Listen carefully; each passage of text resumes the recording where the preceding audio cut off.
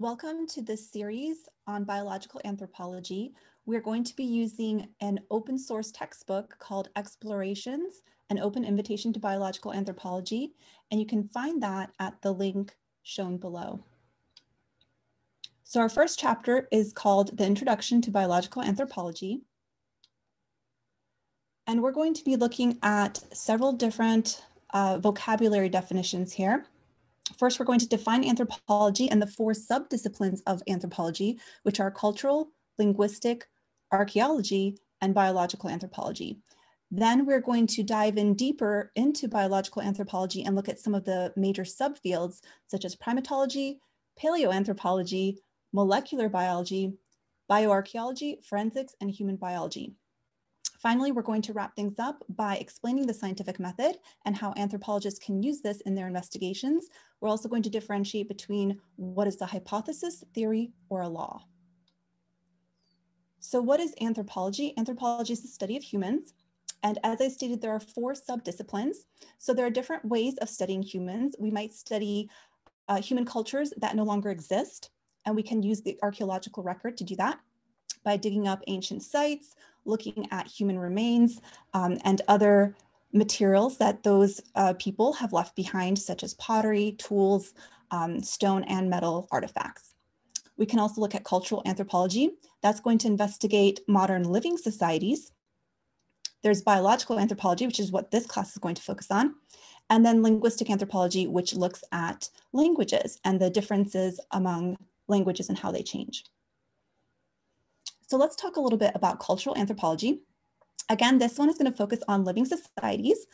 And one thing I want you to think about is something called cultural relativism. So the idea of cultural relativism is that you need to suspend judgment and seek to understand another culture on its own terms. This can be very difficult for people to do. So if you're a cultural anthropologist, you need to make sure that when you're observing and recording information on someone else's culture, that you're not judging them based on your own culture. You have to be very open-minded, and you're trying not to interfere either. So this is especially true when you're studying indigenous societies that might be very different from yours. Another vocabulary term related to that is something called ethnocentrism, which is the idea that you basically believe that your own culture is the best one, and that's the only right way of doing things. So again, if you're a cultural anthropologist, you want to kind of suspend that type of behavior. So one example for you that I'd like to talk about is a really interesting study on a tribe in Papua New Guinea, where there was an unusual medical condition that those people were experiencing. And it was actually some anthropologists that discovered the source of that disease. So what was happening to the people is that they were having nervous system symptoms where they were shaking, acting unusually, laughing uncontrollably, and eventually they would pass away from this illness. And people were not sure how they were getting it, like where was it coming from? So anthropologists that studied this tribe were finally able to figure out that the reason they were getting this disease, which is called kuru, is that they participated in something called ritual funeralistic cannibalism. And this is where, again, ethnocentrism is a big deal, because normally when you think of cannibalism, you think, oh my gosh, that's horrible. Why are you eating another person? But in this society, they were doing this as a sign of respect. So when someone passed away, the family members would consume parts of that person's body as part of the funeral rites. And what was happening is they were spreading a disease, a prion disease, which is a type of malformed protein that affects the brain and changes your behavior. So because they were eating the body parts of this deceased person, they were catching that prion disease, and they were becoming infected as well. So once the anthropologists were able to figure out the situation and what was causing this illness, they were able to explain it to the society, and that they needed to stop eating the dead people if they wanted to stop the spread of kuru. And this actually did work, and so the incidence of kuru basically disappeared. Okay, now another subdiscipline is archaeology. You're probably familiar with this one. So people go to ancient sites and they dig up the remains that they find there. Sometimes it's buildings, sometimes it's tools, things like pottery, depending on how old the society is. And sometimes if it's quite ancient, then you're going to mostly be looking at stone tools rather than metal tools. In linguistic anthropology, we're going to be studying the idea of human languages. And one really interesting thing about that is that, again, this is sort of ethnocentric, but the idea that only humans have true language. So you can learn that there are quite a few animal language studies that look at other intelligent species such as dolphins, parrots, and non-human primates like gorillas, orangutans, and chimpanzees, and they want to study how well those animals can learn language. And so there's many studies that look at like sign language or symbolic language using pictures and pictograms, and they are able to teach these animals vocabulary, but the ability to teach grammar rules is very limited. So most of these animals are not able to put more than a couple words together in a sentence. They're not able to add grammatical context, so things like future tense, past tense, and so forth. So the idea of modern human language, which is quite complex, it goes across all human species and all the different human subcultures. But we do think it's a very unique human attribute, and it has to do with our brain development. And we're going to learn more about the evolution of the human brain. Another interesting thing that comes up is something called the Sapir-Whorf hypothesis. So the idea of linguistic relativity is that your perception of reality and your perception of your world is influenced by your language. And one of the ways that they've studied this is they looked at things like how many different terms a culture would have for colors, and whether people could distinguish between colors. And so it's definitely a controversial kind of theory, because the human biology of the eye should be the same across different cultures. So what you can actually physically see with your eye and the rods and the cones that are in your eye should be the same no matter what kind of human you are. However, in terms of our perception of reality and what we focus on, our language can influence that. So if you live in a culture where, for example, there's no difference between the color yellow and green, you only have one word for that color, then how are you going to describe to someone if you saw something yellow or green? You'd have to use the same word. So it basically influences how you're able to communicate and how you're able to remember things and describe things. Okay, so biological anthropology, that's what the focus of this class is going to be. And we're going to be looking at lots of different things like modern humans. So how is our modern biology related to our evolutionary history? For example, maybe living in different environments and how we've adapted to those environments, whether they're cold, warm, tropical, desert-like, and things like that.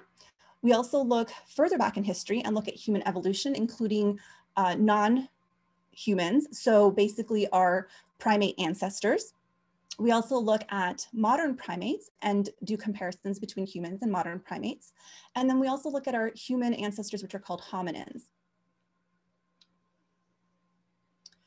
There is a subdiscipline called applied anthropology. The idea of applied anthropology is that you're combining all the other 4 subdisciplines. So the archaeology, the cultural anthropology, the biological anthropology, the linguistic anthropology, you'd be combining all of that and applying it to a specific situation to help solve real world examples. So one idea of that would be something like medical anthropology, where we look at how your culture and how your evolutionary background all influence the health of today's society. So think of something like how people who have evolved in Africa, a lot of times they have a higher chance of a disease called sickle cell anemia. And we know that there's a relationship between the frequency of the sickle cell anemia gene and the exposure to malaria. So we've found that correlation that people whose ancestors lived in places where malaria, which is a very deadly disease, was highly prevalent, have a higher incidence of that gene. On the other hand, you can also look at how cultural behaviors can influence things like spread of disease, like I just mentioned to you with the Kuru, and how it had to do with the behavior of that society that was spreading the disease. So here's a review question for you. And after I read the question, you can pause, think about it, and try to answer that question. So can you name the 4 subdisciplines of anthropology? And then my next question for you is, what best describes the focus of archaeology? Is it A, the material culture people leave behind, including tools, food, and shelters? B, finding valuable artifacts? C, studying prehistoric societies? Or D, human origins and evolution?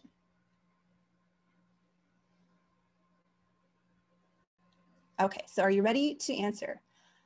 The 4 subdisciplines of anthropology should have been cultural, linguistic, archaeology, and biological anthropology. And in terms of which choice is the best for the focus of archaeology, the answer should have been A, it's the material culture that people leave behind. So now let's look more at biological anthropology. The idea is to use a scientific and evolutionary approach to look at how humans have evolved and basically look the way that they do now. So why do we have our physical differences as well as our physical similarities? So here's some questions that you can answer. What is the place of humans in nature? So we definitely look at how we compare to other animals, especially other primates. How are humans related to other organisms? That has to do with our evolutionary relationships. What makes humans unique? So I mentioned to you that language is something that's unique to humans. That's a behavioral thing, but there is a genetic background to it, and there is a biological background to it, and it has to do with brain anatomy. What are human origins? What influenced human evolution?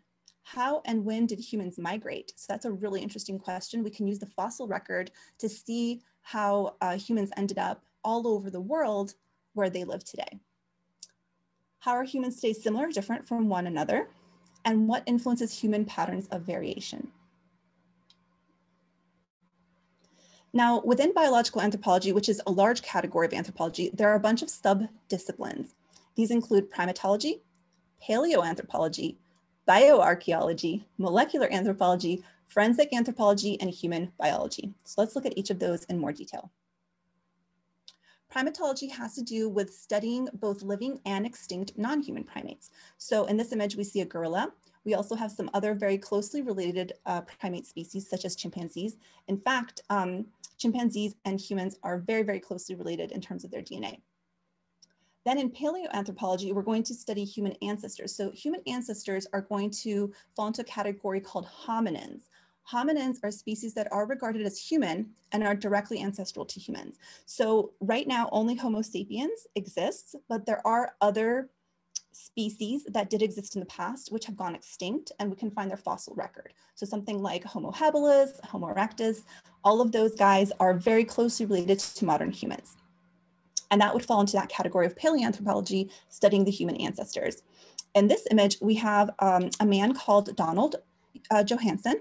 And what happened with him is he was able to discover kind of what we call the missing link, which was a very important fossil which showed the evolution of humans and was a missing link between our common ancestor with other apes, so chimpanzees and gorillas, and the modern human. So the name of that fossil was called Lucy, and she was discovered in the 1970s, and you will learn a lot more about her in this class. Next, we have molecular anthropology, which is going to be comparing the DNA of different populations. And as I mentioned before, a really interesting fact is that humans and chimps actually share over 98% of their DNA. Now, humans with other humans is over 99% of their DNA in common. So we actually have a lot more in common than we have different, but those small differences, those small mutations can help explain the physical differences that we see amongst each other. Speaking of differences, so human biology is a category which will study how the human body is impacted by the environment, nutrition, and culture.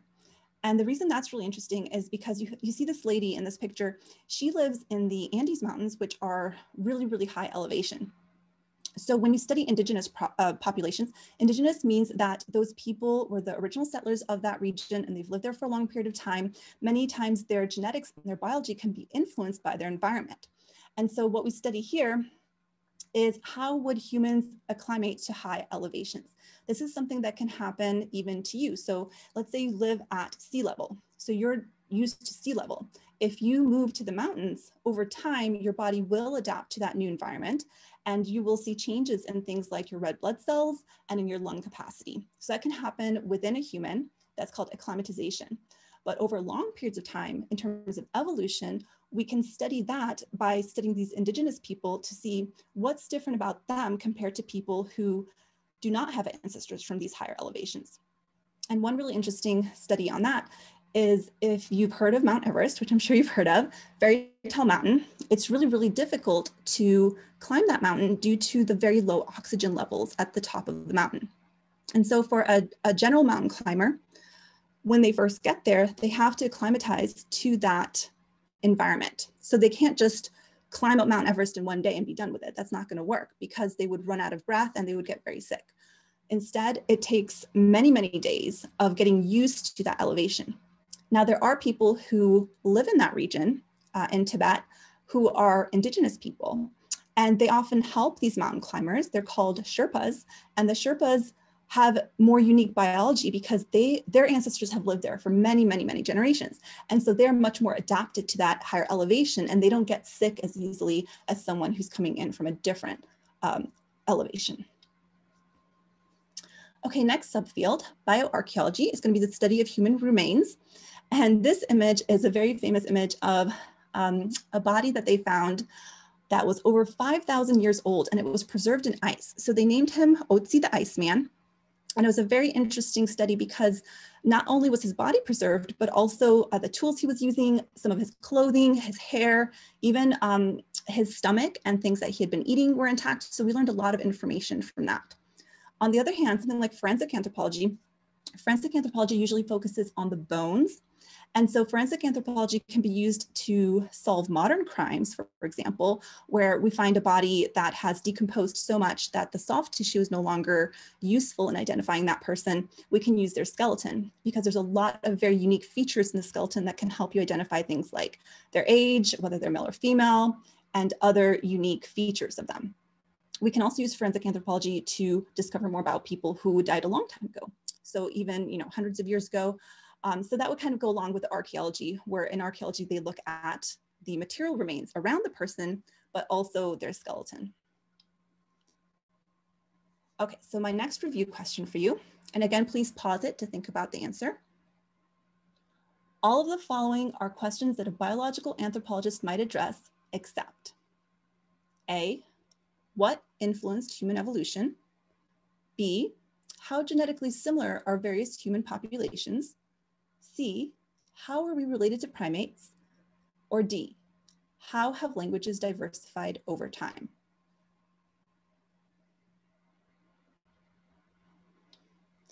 So the correct answer should have been D. Languages is something that a linguistic anthropologist would study. Now let's wrap it up by recognizing science. So science is the study of the physical and natural world, but anytime you use a scientific study or explanation, it must be testable and refutable. So that's different from when someone just says like, oh, I have a theory that this happened or that happened. They're probably not using the term theory in the scientific context, okay? If it's being used in scientific context, it's something that has to be testable. So that you need to be able to provide evidence that either supports your idea or refutes it, meaning it's showing that the evidence means that you're incorrect, okay? So that has to be part of the scientific process. It also has to have empirical or observable evidence.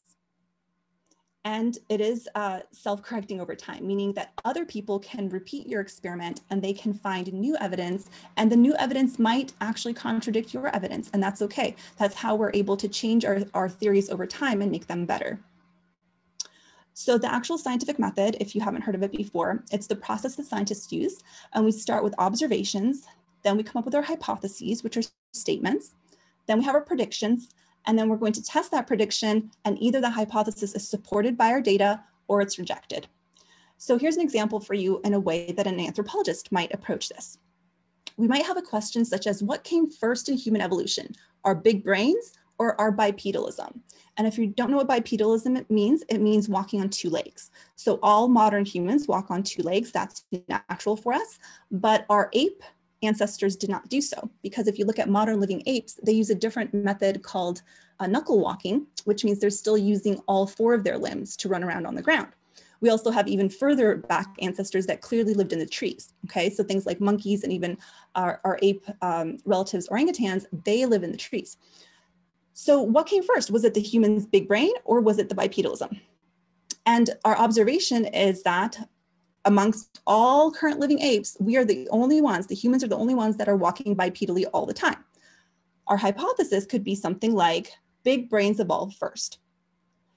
If we think this is true, then our predictions should say that if we look up fossils of early human ancestors, we're going to find something called a large cranium. So the cranium is the bones that surround your brain.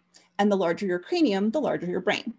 We would also expect that the legs and the feet of this human ancestor would still show signs of either knuckle walking or arboreal behavior. So arboreal meaning living up in the trees. And we would see evidence of that rather than it being bipedal. So how are we going to test this? We're going to find some fossils, and we can actually find the age of fossils. We'll talk about that more in the future. We can find out if it's 1 million years old, 2 million years old, 3 million years old, and we can look at those fossils and find out their age and compare them to modern humans and compare them to modern apes and see what do they have more in common. Do they have that larger cranium, or do they have legs and feet that show bipedalism? And I will tell you the answer to this in a future lesson because we did find fossil evidence that answers this question, but that will come up more later. So the last bit here is some vocabulary for you. So what's the difference between a hypothesis, a theory, and a law? A hypothesis is a specific statement that you would make when you want to create an experiment. So it only looks at a narrow set of phenomenon, and it's going to try to explain what you're predicting is going to happen.